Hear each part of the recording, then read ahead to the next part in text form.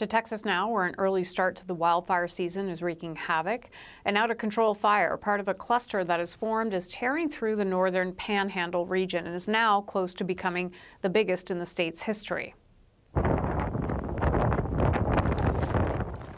This is video shot by firefighters of flames jumping a highway in front of them. Several rural communities remain under threat, prompting Governor Greg Abbott to issue a disaster declaration covering 60 counties.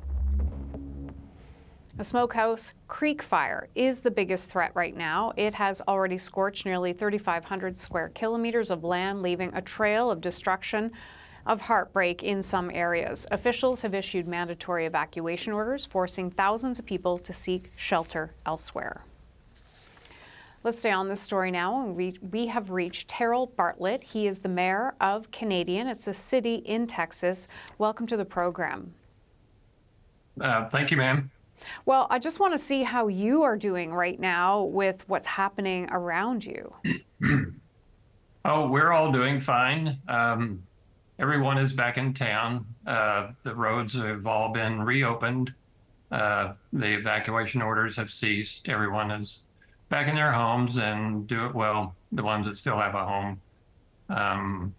Everyone is doing fine. Everyone's helping each other, cope with their loss. And that is what's so amazing to see, is just people helping people that they don't even know. And it's just very comforting to see people pull together in the times of crisis.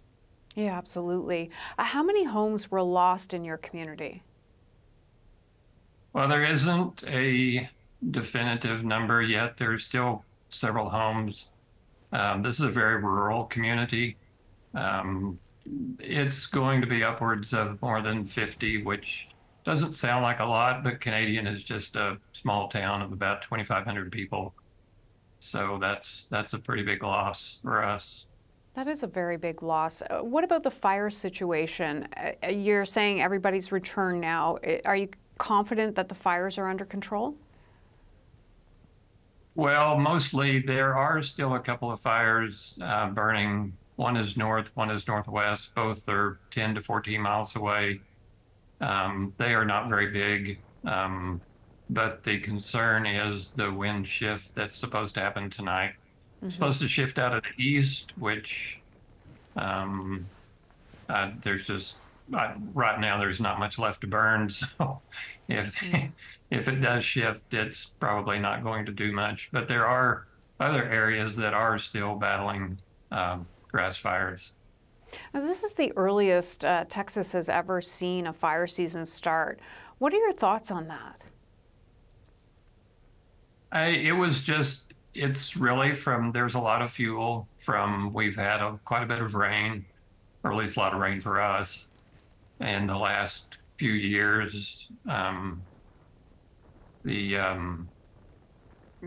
far as I know, no one really knows how this started. It was a small town, or started next to a small town called Stinnett, Texas. At least that's where this fire started. And then it's what we cope with a lot during the spring. We actually get a lot of high winds. We get 50, 60, 70 mile an hour wind gusts quite frequently around here. It's from the downsloping winds off the eastern side of the New Mexico Rocky Mountains. And it's just, it creates some windy days. Yeah, sure does. What does your community need most right now?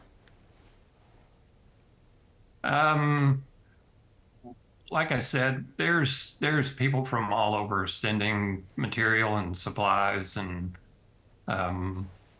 it's kind of I shouldn't say it's a joke, but it's the last thing we need is water, because everyone just seems to send pallets and pallets and truckloads of bottled water, and we just get inundated and covered up. We could fill our swimming pool with bottled water.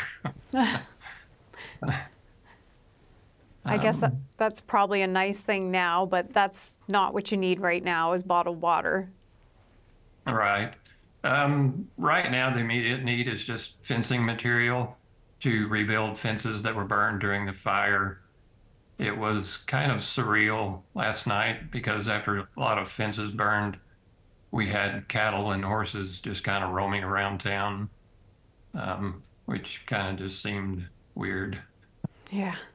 Well, I hope your town gets back to normal soon, and we're wishing you all well from Canada to Canadian. Yeah. I was wondering if you were going to ask where the name came from. Well, where did it come from then? From us? Well, actually, it's called there's a river that cuts through the Texas Panhandle called the Canadian River. Oh, okay. And it starts in New Mexico and then cuts across Oklahoma and joins the Missouri River. But well, we feel we have a tie to you guys there. So wishing you all the best. Yeah, well, thank you very much. Thank you. That's Terrell Bartlett in Canadian, Texas.